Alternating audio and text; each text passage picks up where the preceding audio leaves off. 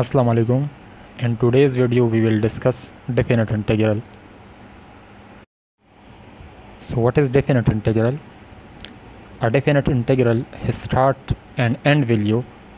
In other words, there is an integral AB, A and B called limit, bounds or boundaries are put at the bottom and top of the integration symbol like this. Look at the figure. Integration from a to b f of x dx means definite integral from a to b. How to calculate the definite integral? First we find the definite integral by calculating the indefinite integral at a and at b, then subtracting. For example, what is an integral of limit from 1 to 2 2x? Now look at the graph. Y is equal to 2x. The shaded portion show the area bounded from the limit 1 to 2. So first we need to find the indefinite integral, means integration of 2x dx, which is equal to, by using the power rule, x square plus c. Now to calculate that at 1 and 2, at x is equal to 1, so the given integral 2x dx is equal to 1 square plus c, which is equal to 1 plus c. Now at x is equal to 2, then the given integral becomes 2 square plus c, means 4 plus c. Now subtract both the result at x is equal to 1 and x is equal to 2. We get 4 plus c minus 1 plus c, which is equal to 3. C cancel, 4 minus 1, which is equal to 3, means the definite integral of the limit 1 to 2 2x, which is equal to 3. We can write the indefinite integral without the plus c inside the square bracket, but the limit a and b after like this.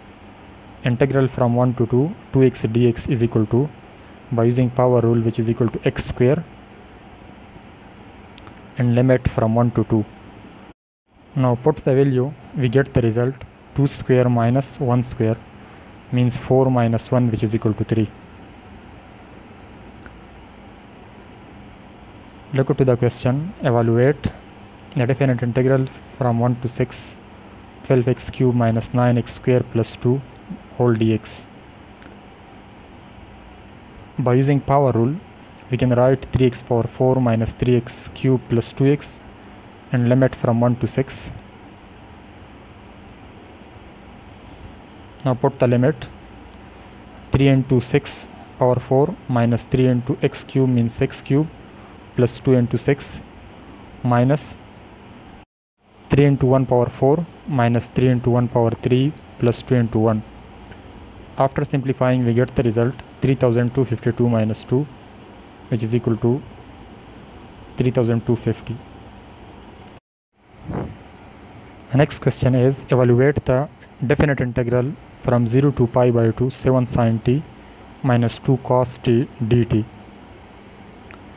As we have integration of sin t, which is equal to minus cos t, and integration of cos t, which is equal to sin t.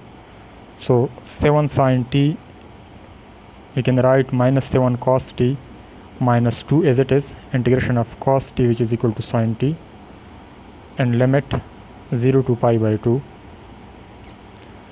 Now put the given limit, so we can write minus 7 cos pi by 2 minus 2 sin pi by 2 minus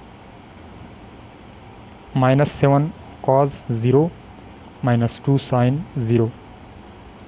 After simplifying, we get the result minus 7 into 0, because cos pi by 2 means cos 90, which is equal to 0, minus 2 sin pi by 2 sin 90, which is equal to 1, minus 7, and cos 0, which is equal to 1, 7 into 1 minus 2 as it is, sin 0, which is equal to 0. After simplifying, we can write minus 2 minus into minus plus 7, so minus 2 plus 7, which is equal to 5. The next question is evaluate the definite integral from 0 to 1 e power x plus 1 over 1 plus x square dx. As we know that integration of 1 over 1 plus x square dx, which is equal to tangent inverse x plus c, and the integration of e power x, which is equal to e power x. So we can write e power x plus tangent inverse of x and limit 0 to 1. Put the given limits. So we have e power 1 plus tangent inverse of 1 minus and e power 0 plus tangent inverse of 0.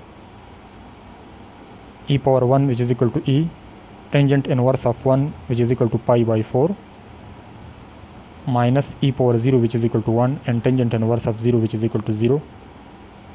So e plus pi by 4 minus 1. The next question is evaluate the definite integral from 4 to 9 2x plus 3 into square root x dx. By using power rule, x power n dx is equal to x power n plus 1 divided by n plus 1 plus c. So we get the result x square plus 2x power 3 by 2 limit 4 to 9. Now put the given limit. We can write 9 square plus 2 into 9 power 3 by 2 minus 4 square plus 2 into 4 power 3 by 2. After simplifying, we get the result 135 minus 32, which is equal to 103.